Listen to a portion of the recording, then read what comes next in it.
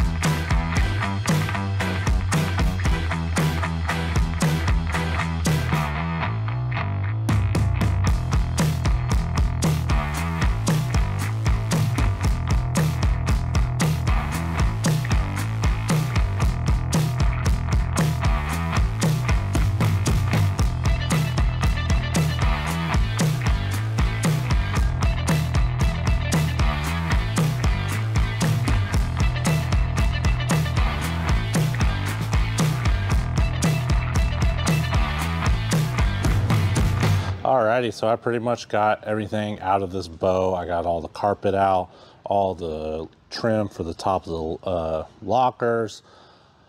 I mean, everything, every little piece of dust or anything. I did forget one thing. I'm gonna have to come back. There's a cigarette lighter down there that I need to get. And the only other things that are left on here are the VIN number, whole ID number, and the transom like trim piece. I think this is what they use to put the top cap to the hull. It's just like, think if I take that off, there's a gap. So that's pretty much it. Now what I'm going to do is I'm going to pull the boat out and I'm going to spray it down with a pressure washer, and I'm going to try to see if I can get the fuzzies. Well, looky here, if it ain't the fuzz from the carpet up, and kind of get all the nasty gunky stuff off, because we are going to start doing some fiberglass work. So without further ado, let's get to it.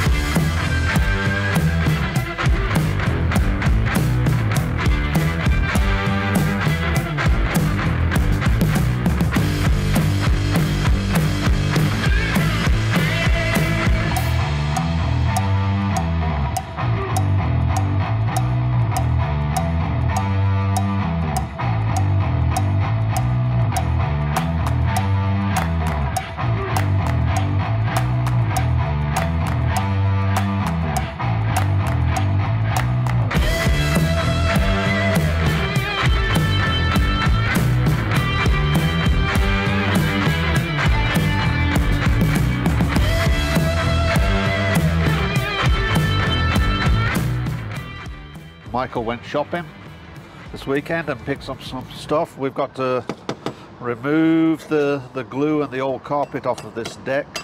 You guys that have been with us for a while have seen us do this 2 or 3 times now, I don't remember. But every time we've done it, it's been different. I believe this was recently, in the past few years, recarpeted. So we've got to get this down to the gel coat. And for obvious reasons, 2 reasons. One of them is going to be to make sure we get all the old glue out of the way. As you know, we've discussed this before. If you leave old glue and stuff in there, it's not going to stick. Michael picked up several things. Obviously, we have the usual random orbital DeWalt. We have 60 grit on this. We have this tool, which I've had forever. I must have had this for 20 years. It's a Dremel, and obviously it's one of those vibratory things. On your blades, if you're going to use this kind of tool on your blades, don't get the super flexible one. We found it dug into the gel coat, and then Michael picked up this bad boy, which quite honestly has been doing a fairly decent job. Right now, this one here seems to be working reasonably well with 80 grit on it. Wish we could have found some 60 grit for that, but we wasn't able to. We also tried some chemicals this morning, and neither one of those really touched this. What I would say to you is don't be scared to try different things, because every one that we've done has been different. We've learned to be very flexible and try different things. Sometimes, yeah, you spend a little bit extra money, but if you don't try new things, you never know. Michael and I talked a little bit about this morning is this is just one of those jobs sometimes that's going to take several hours. So, you know, we watch other people's videos, car videos, boat videos, car restoration, paint jobs and what have you, and it's not unusual for those people to sand on a car for weeks. We're going to continue on with this, and we'll show you here. Michael's going to keep track of how long it takes him to do it. The other thing is, if you're going to do this, be outside, don't do it in a confined area. Make sure you're wearing your mask. Michael's brought his respirator. I wish I'd have brought mine in, but we have masks. Everybody should have plenty of masks lying around. So make sure if you're going to do a job like this, it's better off to get a respirator, kind of like Michael has. A few inches later. So Michael has been working very, very hard on this, and as you can see, some places we're down to the fiberglass. Here we have a soft spot, right here. So as you can see, there's 4 holes here where they obviously had something screwed in. So we'll be able to figure out what's going on here, because we're going to put a pedal box in here, and we'll kind of keep you updated, and we'll show you any more of this kind of stuff that shows up.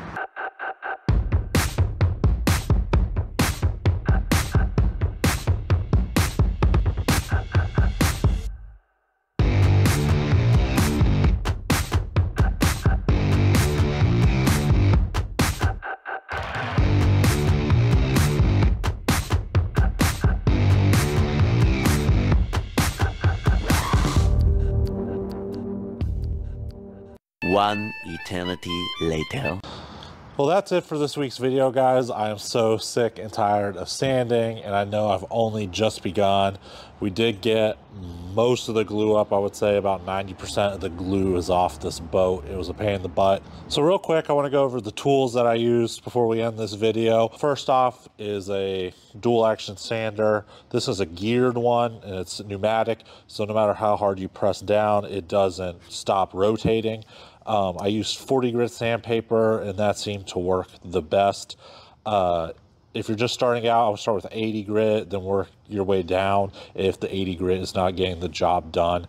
Probably my most favorite way of getting this glue up, what could cause the most damage, is this wire cup wheel. It did a great job of removing it. It was able to get in kind of the nooks and crannies where this is not able to, but it can cause a lot of damage. On the edges and the corners where this cup wouldn't reach, this wire wheel worked really well on this right angle grinder. So both of these go on the right angle, and it did a great job. You can hold it up like this. You can kind of get up into corners. It worked really well, but like I said, this causes a lot of damage. Maybe a less abrasive way to go about it is I use these sometimes. These are just like some sort of like abrasive wheels. I will put a link in the description for all this stuff, but this is just a battery powered right angle grinder, and this wheel was a little bit too big for this grinder. It kept stalling out, but I preferred this blue one over this. I did put this on a drill, but it just didn't really spin fast enough. Lastly is the scraper, like my dad talked about earlier in the video. This is one of those like oscillating scraper tools, cutter tools. This is a rigid blade that we got. See, it doesn't have a lot of flex, and it works really well. Most of the time, that is the best thing to use. It just is really easy to scrape things up. Lastly, something that I found that worked right towards the end that I didn't get on camera was this floor adhesive remover stuff from Clean Strip. It did a really good job. The only downside to it, which I guess it just depends on how you're wired, is that it takes about an hour to 3 hours to actually work, and you got to keep constantly applying it so it doesn't dry out.